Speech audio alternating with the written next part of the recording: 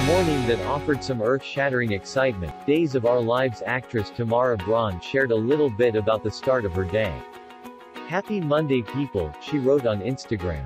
"Just scrolling through photo library after 2 earthquakes this morning and found me strolling back from H&MU to my dressing room."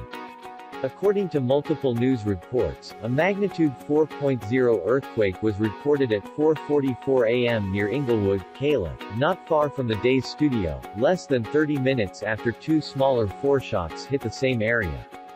But Braun didn't seem too fazed and was happy to be at work and offer a glimpse of her trek from hair and makeup to her dressing room to get ready to shoot her scenes for the day. The Daytime Emmy-winning actress posted a video to provide fans this behind-the-scenes look at her journey onto the NBC soap set. As Braun strolled through the halls of the studio, with a mask of course, you can see some iconic photos in the background portraying Days of Our Lives history, including one of MacDonald Carey and Frances Reid and a cast photo circa 1975. "Just another day at the office," she says in the video.